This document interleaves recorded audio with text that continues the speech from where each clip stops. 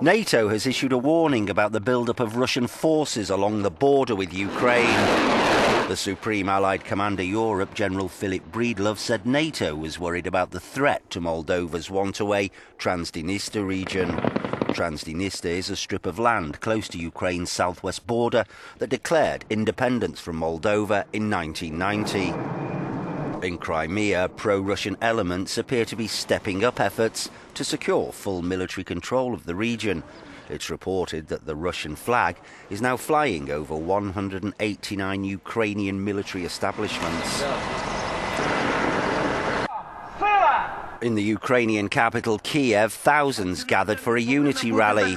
Addressing the protest, Ukraine's national security chief claimed Russia was not going to stop at Crimea, but Moscow's plans included the whole of Ukraine.